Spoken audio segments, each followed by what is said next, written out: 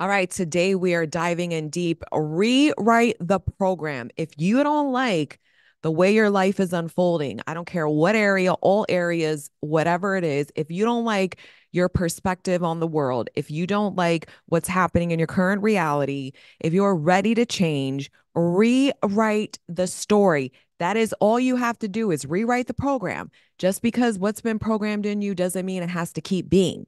So stay tuned. We're going to dive in deep into this.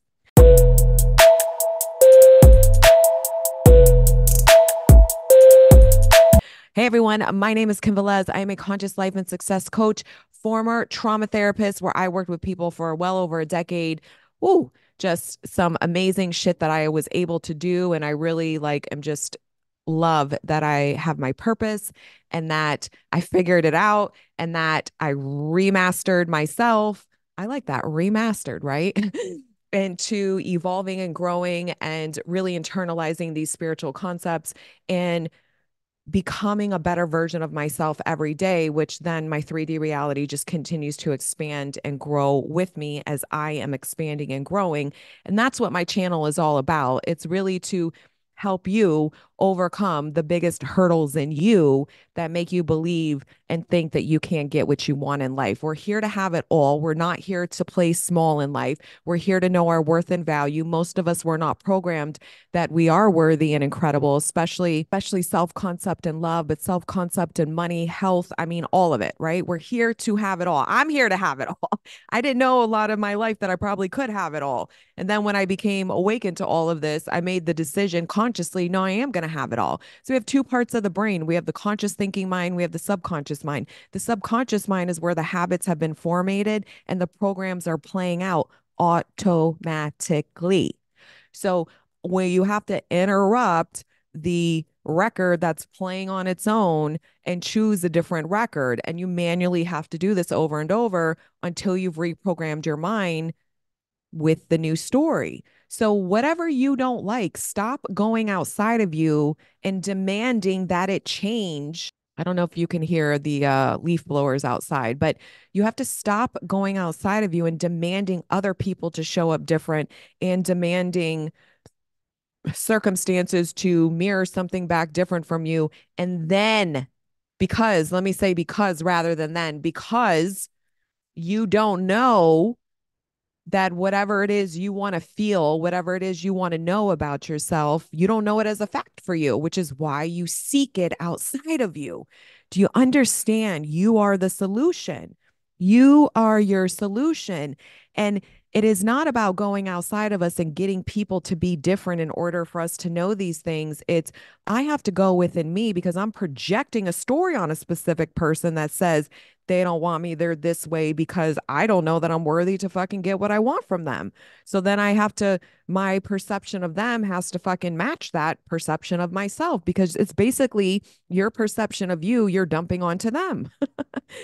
You're wanting them to show you that you're so amazing and incredible, but you don't fucking know that you are. Intellectually, somebody will say, yeah, no, I know I do, but no, you don't because you're still accepting breadcrumbs. You still are placating. You still are needing constant validation. You still are chasing love. You still are accepting versions of people in your life that fucking suck. That's not somebody who knows their worth and value. That's somebody who intellectually says, I want to know my worth and value, but you're not being someone who does. So when the program is in you that is not desirable, rewrite the program. So who do I want to be instead? Okay, I want to know my worth and value. What does that look like? If I want to know someone, if I want to be rich, if I want to be wealthy, right? Well, then who's that version of me? Oh, she doesn't fucking avoid paying her credit card bills. I used to do that many fucking years ago. I would have stacks of fucking credit card bills and I literally would pay $1 over the minimum. I just avoided it. And this is before I knew law of assumption or anything like that. We're talking like 15 years ago.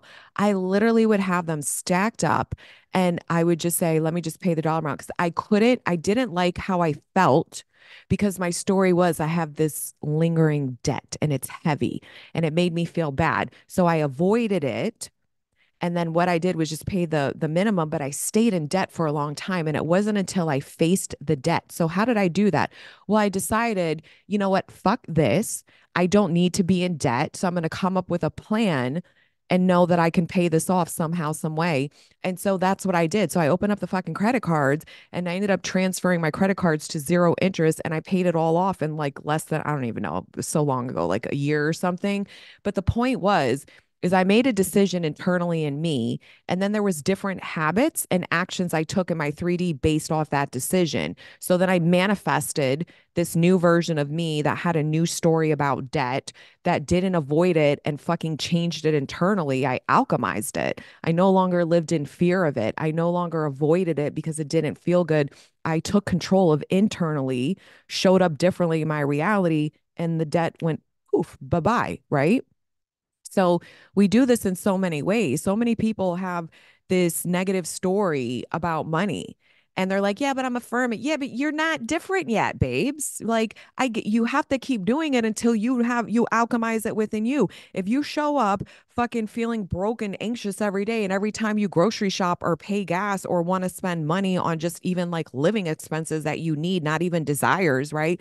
And you have a knot and a pit in your fucking stomach, you haven't alchemized the programming that's in your subconscious mind yet. So you keep rewriting the program until it's your new program. I mean, literally, that's how repetition is how you reprogram the mind. It's not doing something once or twice. Those things work when we don't have a belief in us that we're carrying around all day that says the complete opposite.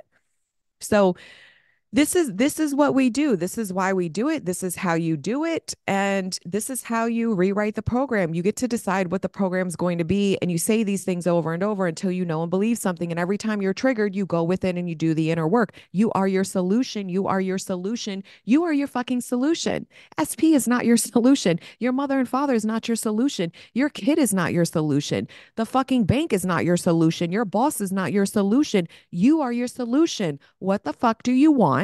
Change the story of you in relation to it, change the story of it, persist in that, think differently, be differently, act differently, and trust differently, and you will get what you want. Guaranteed.